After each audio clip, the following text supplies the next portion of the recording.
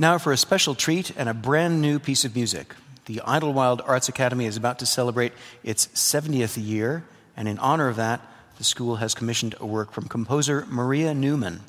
Maria Newman is an Annenberg Foundation Composition Fellow, a Mary Pickford Foundation Composition Fellow, and the Malibu Coast Chamber Orchestra's Composer in Residence. She's also a violin and viola soloist. Please welcome her.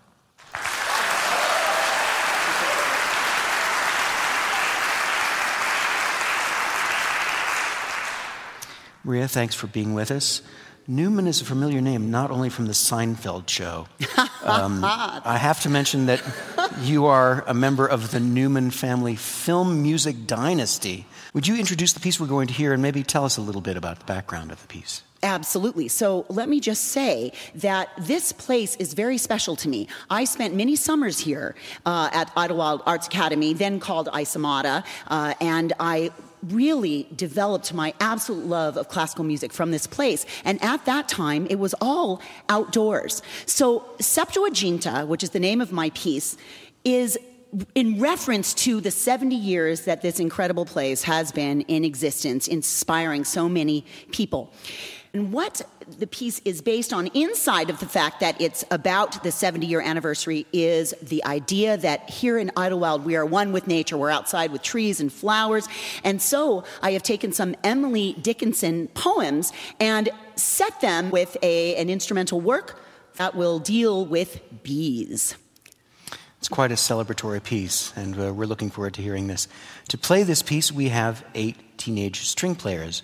Our violinists are Derek Shu, Eric Wang, Lilia Milcheva, and Angelina Zeleva. Our violists are Jason Lan and Jenny Sung, and our cellists are Hua Huang and Richard Liu. This is Maria Newman's Septuaginta in praise of nature.